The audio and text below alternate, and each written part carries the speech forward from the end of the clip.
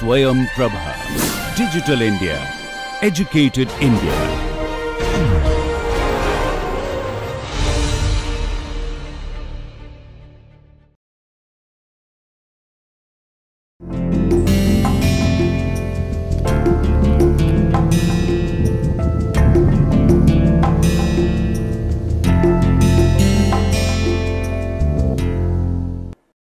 Hello and welcome everyone to the last lecture of this week for the course on developing soft skills and personality, week 5, module 6, lecture number 30. So, the entire week we spent on technology and communication, and we focused on various aspects of how technology has contributed to facilitate communication and at the same time to shrinken the human personality as such, how mobile technology for example has affected our personality, how netiquette norms should be followed, how email should be used in an effective manner. As the concluding lecture, I am going to focus specifically on email etiquette in this lecture. And before I start, let us take a quick look at what I did in the previous lecture. In the previous one, I talked about netiquette as a polite and acceptable form of mannerisms for communicating with someone using the internet. Now, why netiquette? I focused on some reasons as why you should use it when it looks like almost you can be very free to use the net. People become insensitive while using computers. They behave like machines and then they forget that the person at the other side is a human being. While formal training has been given for writing letters, business letters and all that those days, nowadays no formal training is given for anybody to use internet or to send emails. So, you need to know the netiquette norm and you should equip yourself with some basic fundamental rules. The 5 P's of soft skills which we have talked about are completely ignored by most of the people when they use the net. In that context, I also introduced to you some basic netiquette norms. For instance, I started with the first cardinal rule that the receiver is actually a human being fully alive and kicking. So, the other person is there fully alive, and this side you should not think that that is an inert inanimate object sitting there and then will be cold and have no response to whatever kind of communication that you send. So, remember that in your mind first. Netiquette is all about showing emotions, showing that you are a human being and not a robot. You can use emoticons where appropriate. Even in formal communication it is allowed now, but to be on the safe side, always use appropriate language as much as if you can use polite expressions like the ones that we have discussed before. Simple things like thank you, please, and then explaining using would you like to, and then polite forms as much as possible in your communication and appropriate language, not expressing negative emotions like anger, frustration, and then using proper language that will always keep you on the safe side of netiquette norm. Be careful also in choosing the right words since they can be stored permanently. Anything that you write, so think about what you are writing, so that can be stored permanently and that can be used against you at a later stage. And you should also keep in mind that it is the receiver who controls emails once they are sent. You think that you have absolute control? No. The receiver can do so many things. The receiver can actually put you to shame. The receiver can humiliate you with a mail that you thought that the receiver should delete immediately, but the receiver decides to use it against you. And overall, while concluding, I suggested you should be always correct, and in particular you should be ethically correct when you are sending emails. So, by being ethically correct, I said that you may think that it is your right to do something, but you should always keep in mind what is right, what is appropriate, and then you should do the thing.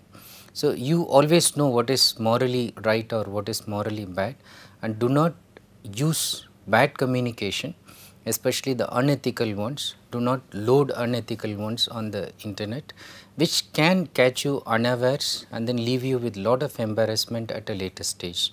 and as participants who wish to develop soft skills, that's totally unrequired, unwarranted. Now, in this lecture, the concluding lecture on technology and communication, let's focus on email etiquette, the kind of norms that you need particular with regard to using emails. Now, the most important thing that I want you to follow, I would rather even request you, is to make sense. Okay, when you send an email, make sense. You have seen the examples that I showed to you in the last one, some of which didn't make any sense to me or to you. And then those were sent by people and then thinking that they have actually made sense. So try to make sense. I mean, give some meaning, give a proper message, though it is difficult to, because you send thoughtless ones, so that's why it's becoming difficult. When it comes to emails, it's rather so easy to send no sense or nonsense emails, because of the reason that people just type whatever comes to their mind without bothering to know whether what is expressed clearly reflects their thoughts. Making sense is difficult, as it means curtailing some bad writing habit accumulated over a period of time. Again, it's a choice between giving up old bad habits which refuse to die and then choosing to adopt good right habits which will take time. Only in practice you will be able to imbibe them. So, try to imbibe the good habits in terms of email writing, which I am going to specify in the next few slides. Overall, in order to make sense, in order to make some meaning out of what you are sending, plan your email beforehand. Even a worthwhile exercise to note down what you want to convey. Okay. Note down the important points you want to convey. Check your email whether the points have come clearly or not. Also, you decide the sequence in which you want to convey the points, which one you want to tell first, which one you want to tell in the middle. So, plan the beginning, middle and end. Sometimes an important thing can be said at the end after talking simple normal ones. Sometimes you think that the most important thing has to come as the first one, and then you try to argue or you try to substantiate your viewpoint based on that. So, you decide the sequence also, and it will really help you if you prepare yourself by writing a rough draft. Write the rough draft on a Word document and then present it in a readable manner using paragraph divisions, checking the spelling and all that, and ensuring that you are clear, you are concise and then you are coherent. Incoherence, that is, order is not decided properly, the sequence is not maintained properly, will also completely baffle the reader. It will confuse your receiver. So, be coherent. What are the other simple steps you can follow in order to make sense? Avoid using worn out phrases that does not make any sense in the context. So, some old idiomatic expressions. So, idiomatic expressions which have no meaning, for example, in your own context, in a local context, some idiomatic expressions have originated from some culture somewhere and then they do not have any relevance to you.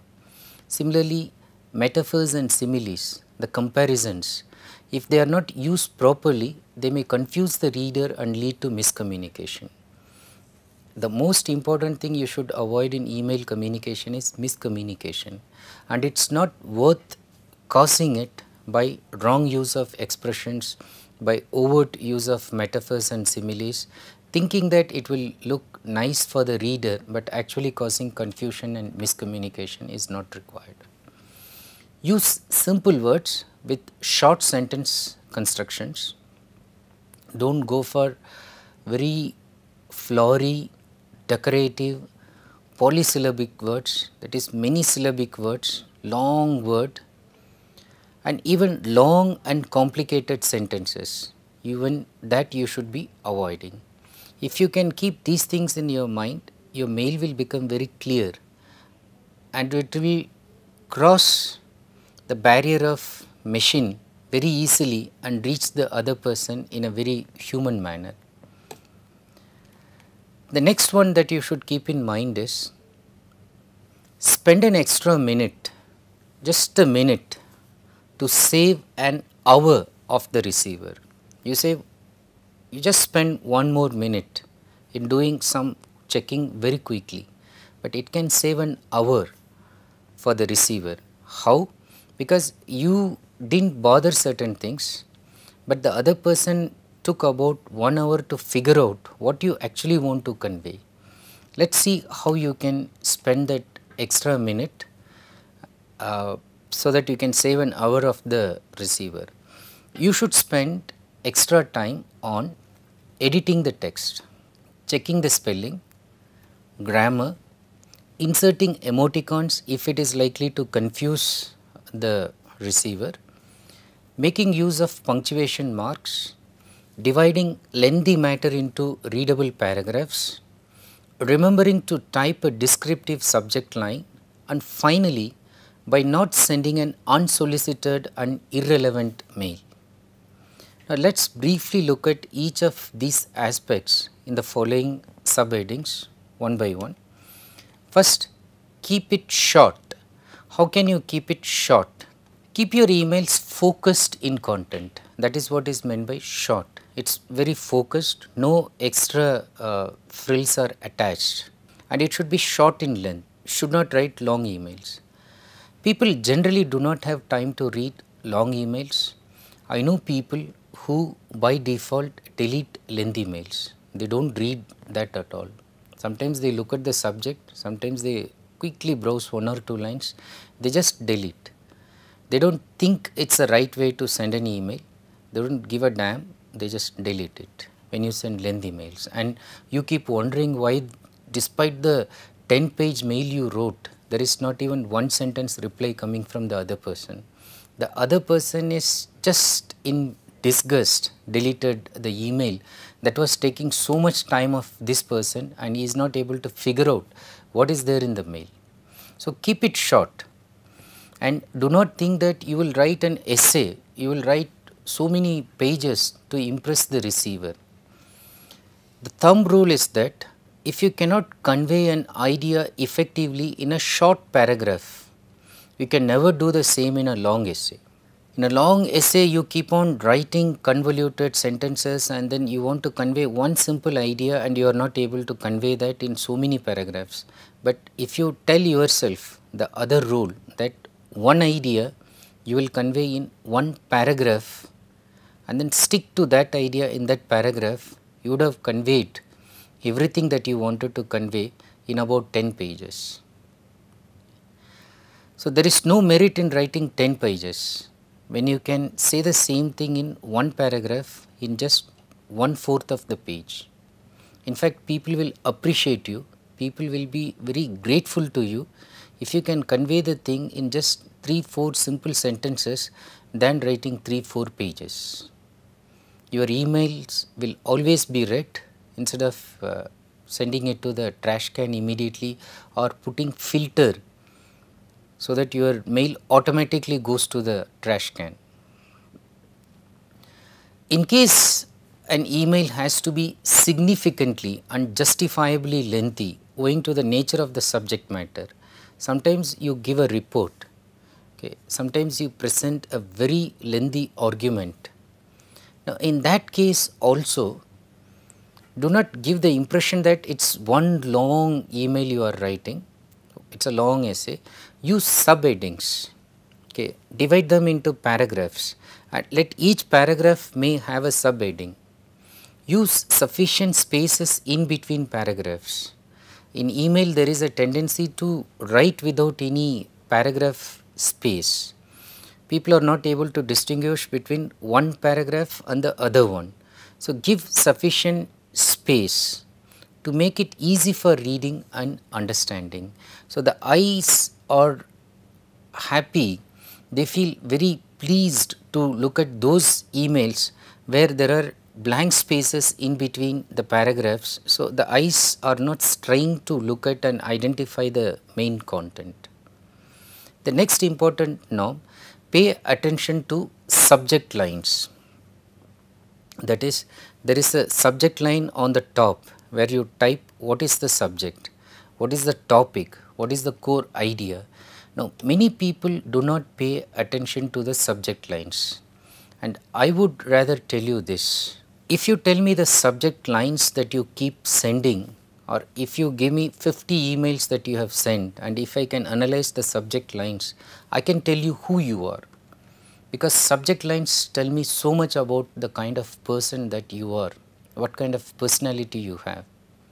Subject lines, apart from describing the inner content of the matter, have much to tell about you as a person, whether you are sloppy, that I can see from the subject line, casual, flippant, uncouth, uncivilized, or just lazy, uncaring, unmindful. Or are you sincere?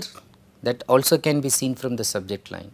Serious, meticulous, that is paying attention to detail, that can also be observed from the subject line. Dedicated to the job, to whatever mail that you are communicating. Professional, sophisticated, and even stylish. You can have a personality, you can have a style in which you write emails, and that will also attract people towards you. Do you have that? That can be seen from the subject line itself, whether you have that style or not. Now, in subject lines, the worst subject line that an email can have is no subject. Often you will see an email coming to you and on the top it is written no subject. Because the email is either sent in a hurry without subject line, so the person is just in a hurry, so he wrote something and then sent it, or the subject is just not thought of. Something is written, but the person who sent it is not having time to think about what is the subject. Now, this indicates that the sender is unmindful of the precious time the receiver has to spend in opening, reading and understanding the subject, and quite often realize that it is an irrelevant message that needs to be deleted. So much time is spent by the receiver just to open it and check whether it is the right one, and then after that the person realizes that it should be deleted. So that is again not required at all. Subject lines should clearly express the content. Whatever is inside should be expressed outside in the subject line. There is also another principle in which you respect the receiver by giving freedom to the receiver to exercise an option of opening the mail or deleting it. Suppose in the subject line itself it's clearly written, the person knows whether it is relevant to him or her, and then the person can delete it immediately. But you should not use tempting subject lines like free holiday trip to Goa. So the person opens and then you advertise, you say something about yourself, but inside it doesn't mean anything. Or you write open and become Bill Gates, and you say something about working hard and all that, and nothing to do with becoming rich quickly. Stay young forever. Now, these are tempting subject lines, but then people after some time, if they start getting this kind of things from you, they will again not even open the mail, and they will form a notion that at the same time you should not overemphasize the subject by capitalizing them or by creating a false sense of urgency. Repeat whatever I have done and then send it immediately. Okay. So that use of word immediate, kind attention, immediate attention, and then even using capital letters will give a impression to the other person that you are creating urgency which is not really required.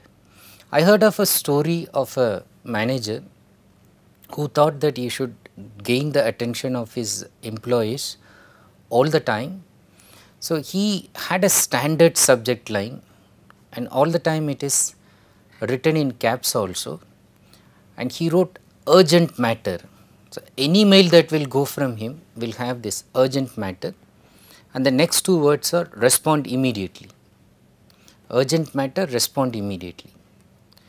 Now, in due course of time, initially employees thought that okay, this is a serious one, they looked at, they realized that even if they respond to that after a month, nothing will happen, and even if they do not respond to it, nothing will happen.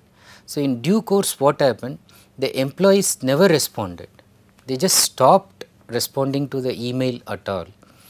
Now, you can understand when you repeat the same subject matter, it loses its sense of urgency and emphasis. The same subject matter that is repeated will also lose its emphasis, and then false sense of urgency, urgent matter, and then using capital letters for overemphasis. So, everything is completely losing the purpose if it is repeated endlessly, unmindfully, and thinking that it will create overall importance, and it is not happening. What can you do in subject lines? Use a short descriptive phrase indicating the core idea of the email. If I ask you, what is your email about? Can you tell me in a sentence? Okay, you tell me in a sentence, and then I tell you, in the sentence, can you identify 2-3 important words, keywords? Okay, you say yes, and these are the 3 important words, and those words should be there in the subject line. You yourself can ask this, what is it I want to convey, what should be my subject line, and the subject line is something that you can tell somebody about your email in just 2 to 3 words, sometimes a single word, not more than 4 or 5 words. If you are going to add details, it can go beyond that, but then some examples which I am going to show you, it goes beyond 4-5 words, but fine, because they are also done with the purpose for the sake of clarity. For example, if it is a meeting, it is not enough just to say meeting or directors meeting. It will be helpful to the receivers if you can specify the time, the date and venue in the subject line itself. Look at the example I have given, directors meeting. Okay. So, that is the whole email about.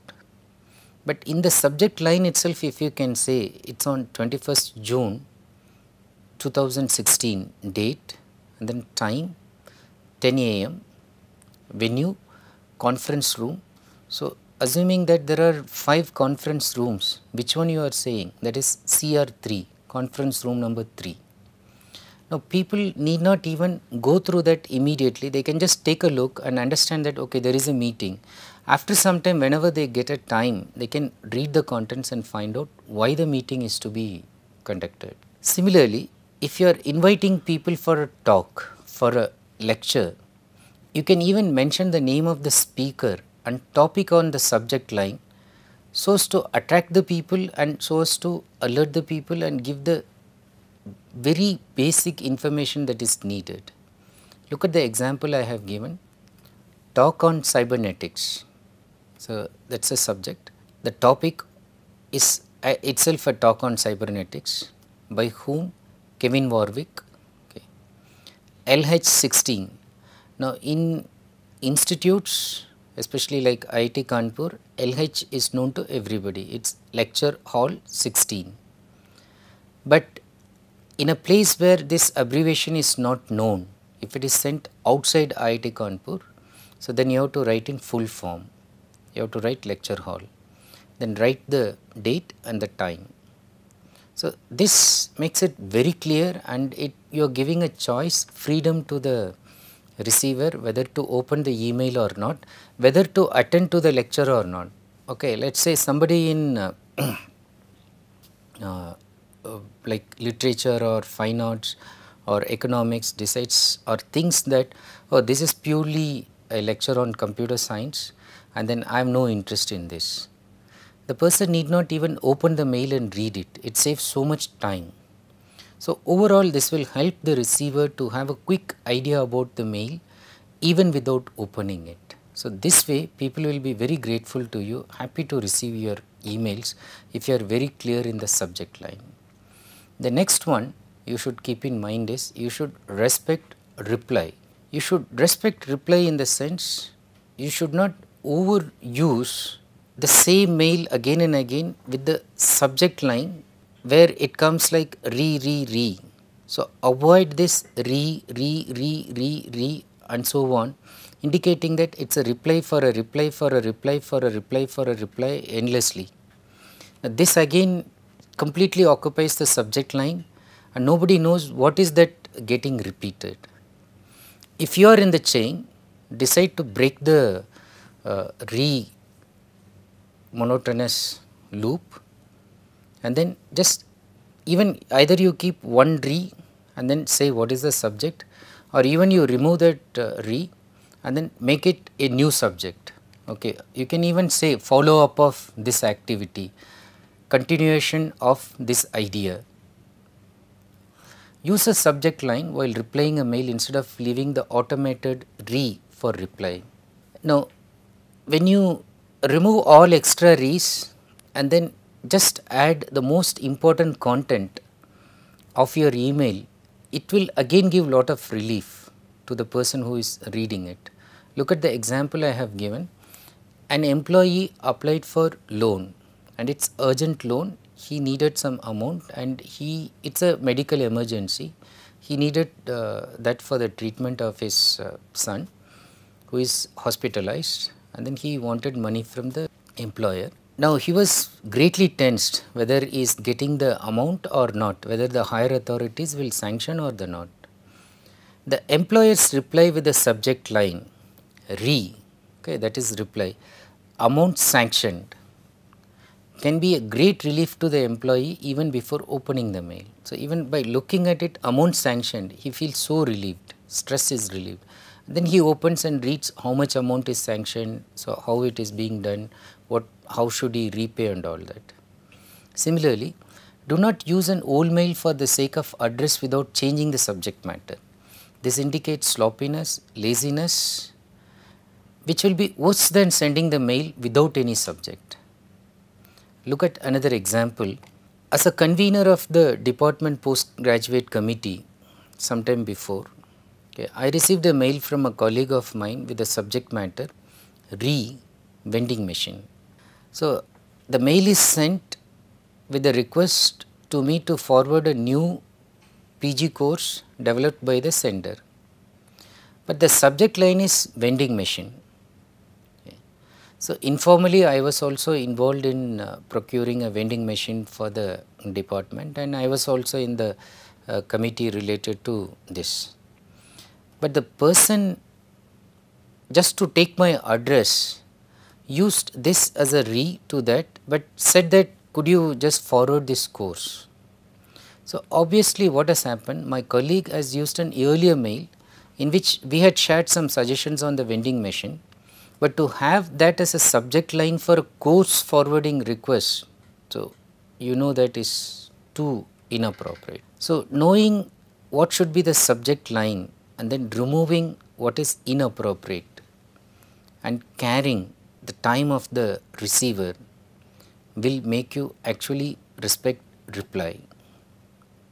The next email etiquette you should keep in mind is that you should avoid typing in full capitals, either the subject, as I gave the example before where the employer used full caps, nobody considered it as a serious one.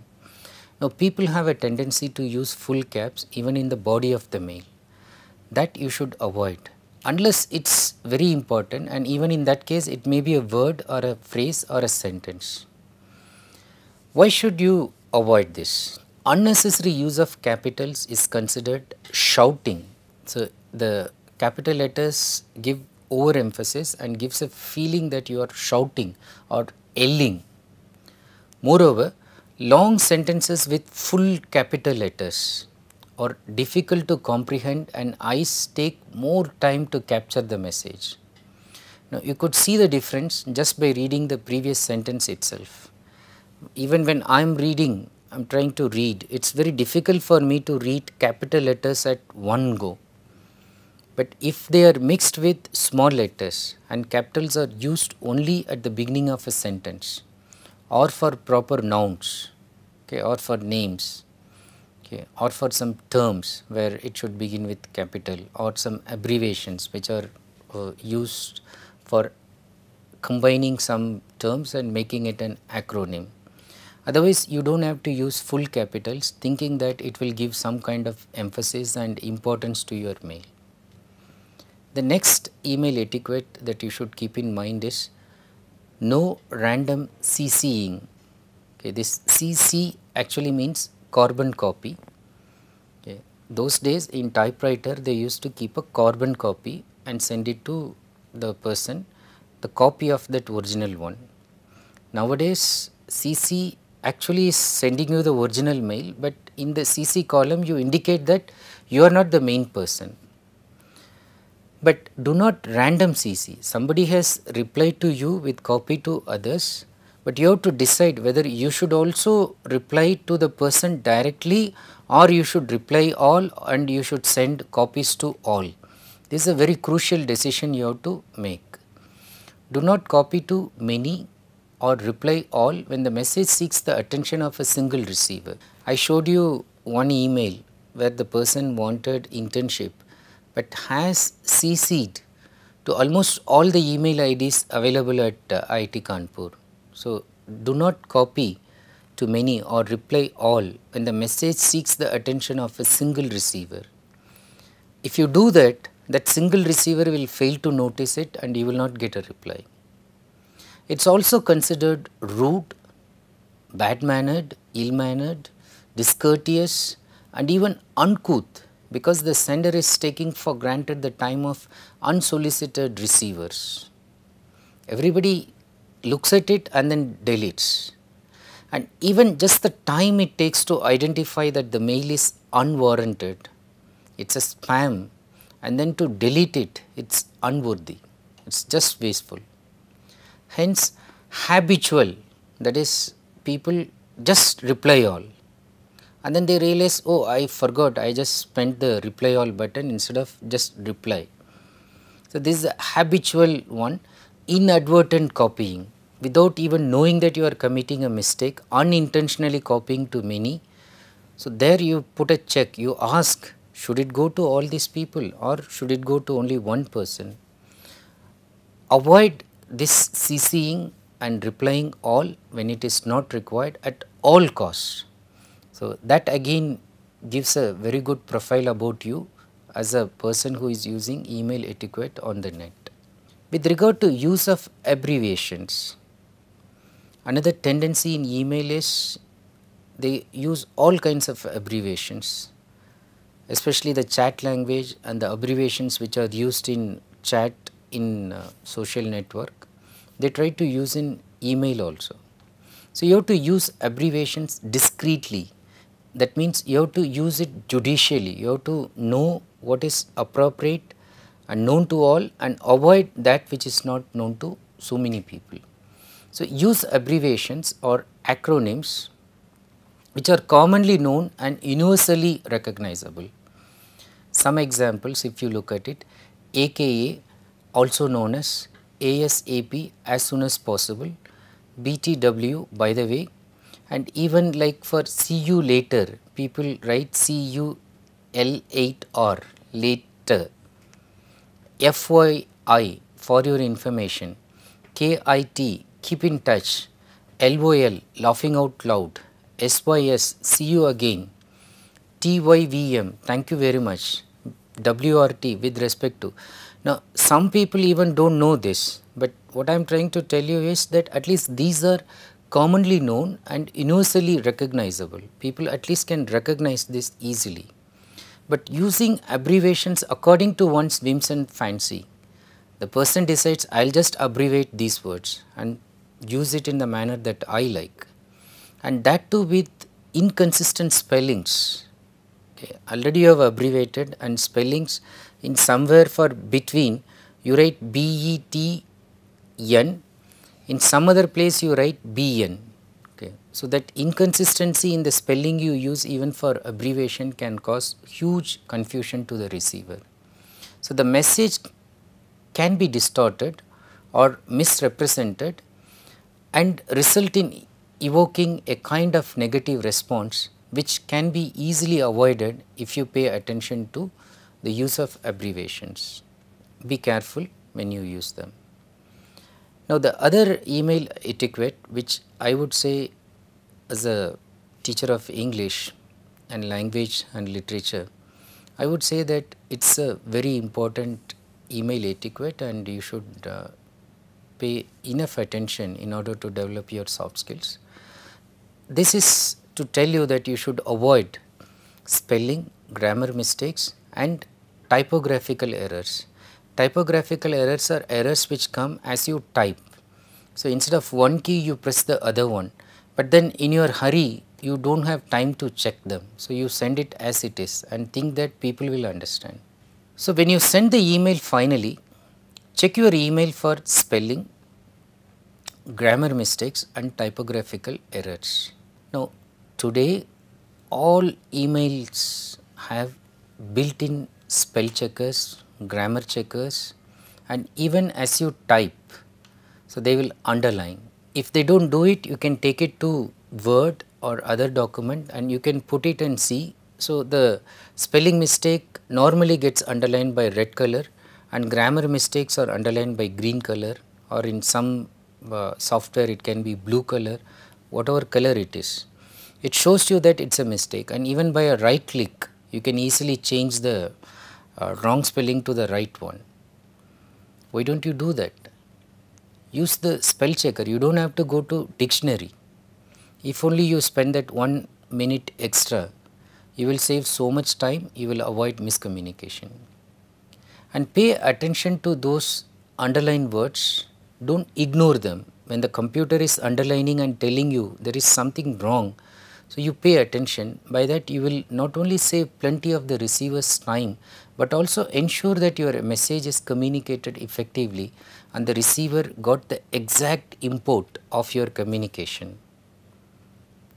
Moreover, bad spelling and frequent typographical errors reflect illiteracy and lack of professionalism.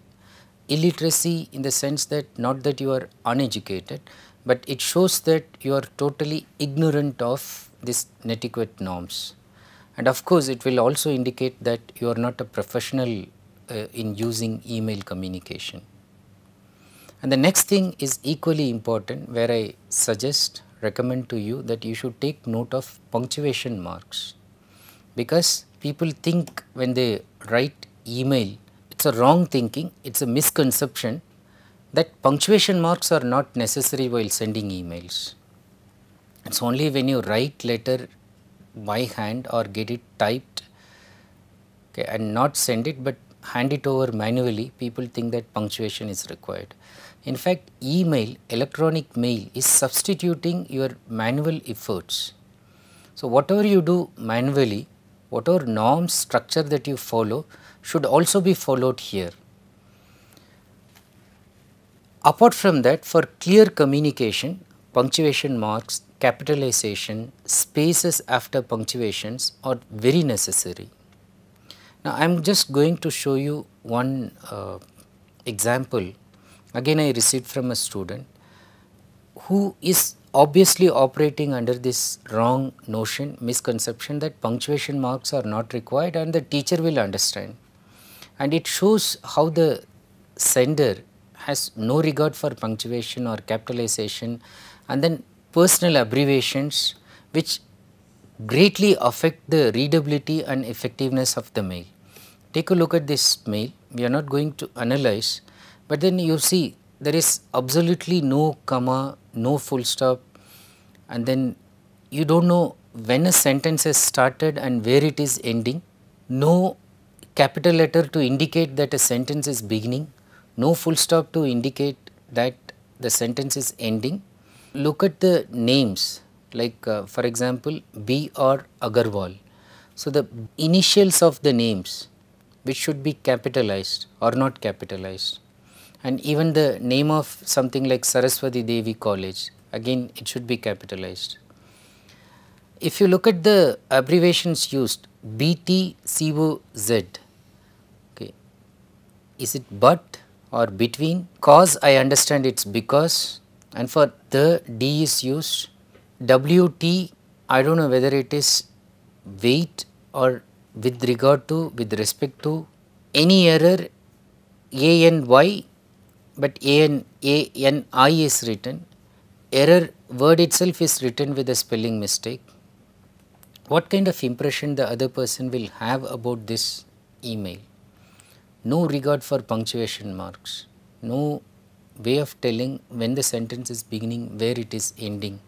So, this will definitely irritate, annoy the other person, and even if the person is caring, concerned about knowing what the person wants to convey, it is very difficult to understand the actual message from this email. So, this is something that you should completely avoid and pay attention to punctuation marks. Now, towards the end, I just want to conclude with the final etiquette norm that you should keep in mind, which again is a very simple one, but most of you overlook. Check your computer clock. Sometimes you reset your computer, sometimes you reformat it, and sometimes you ignore the timing that is shown on the computer. Sometimes it is synchronized with the local time, sometimes it is synchronized with some other time which you did not note. Sometimes it is done in such a manner that it is showing, indicating the past hour instead of the present hour. So, set your system clock correctly and decide whether it is AM or PM. Okay. Sometimes it is showing AM where it should be PM. Now, you will profusely confuse your reader during the fixing up an appointment for future or even calling for a meeting, while your mail would indicate a time lapsed in the past. Let us say you are sending an email by saying that let us meet tomorrow, okay, and let us say today is 9th and then you are saying that let us meet tomorrow. Now, your mail time is indicating that it is sent on 7th and tomorrow actually means 8th, and you are sending on 9th assuming that they will meet you on 10th. Now, most people will see that okay, they saw the mail much later, maybe their email there was some problem, internet connectivity there was some problem. So, they received your mail 1 or 2 days late and the meeting was already over. So, you go and sit for the people to come, and the people, if they are again inefficient communicators, they presume and then they do not attend the meeting. If they are good communicators, they would seek clarifications, they will email you, they will check with you, they will call you on phone, they will message you. But most of the times, as I said, good communication needs lot of coordination, which in the next week I will try to talk to you about becoming good and effective communicator. But at this time, let us assume that most of the people are busy, most of the people presume things, so they do not even bother to check the actual real time in which you might have sent it. So, avoid this and minimize the huge mistakes that you might be causing to the company or the organization or the people whom you represent. In conclusion, I would like to tell you that netiquette norms, if followed, could generate a high level of professionalism and likability. People will not only look up to you as a person who is good in following the norms, but also they will appreciate, they like you, and result in getting favorable responses in internet based communication. Whatever you send, you receive a favorable response, and that is one hallmark of effective communication, which as I said again we will discuss in the next week. Now, use this lecture and the previous one as a quick checklist for netiquette and build up a reputation for sending good, engaging, thoughtful, time saving, useful, effective and interesting emails. Your mails should be read, your mails should be responded to, your mails should not directly go to the trash can, your mails should not be filtered for reading it later or for not reading it at all. So, whether you use the priority or not, whenever people see your mail, they should get the impression that this person sends email only when there is an important content and only when it is necessary. So, I should check this mail first. This person never sends a spam. It's a very sensible person, knows all the netiquette norms. Hopefully, this lecture will help you to do that and use this as a kind of checklist. As a concluding thought to the entire week on technology and communication, remember we have talked about basically on so many technological inventions which have actually facilitated communication, and most of these gadgets, whether it is mobile or email, they were all invented for using the net, for using it for communication in order to save time. But the moral we learn when we understand that they are actually being misused or they are not being properly and effectively used is that thanks to technology we can now waste time with an efficiency until now unimaginable, all in the name of saving time.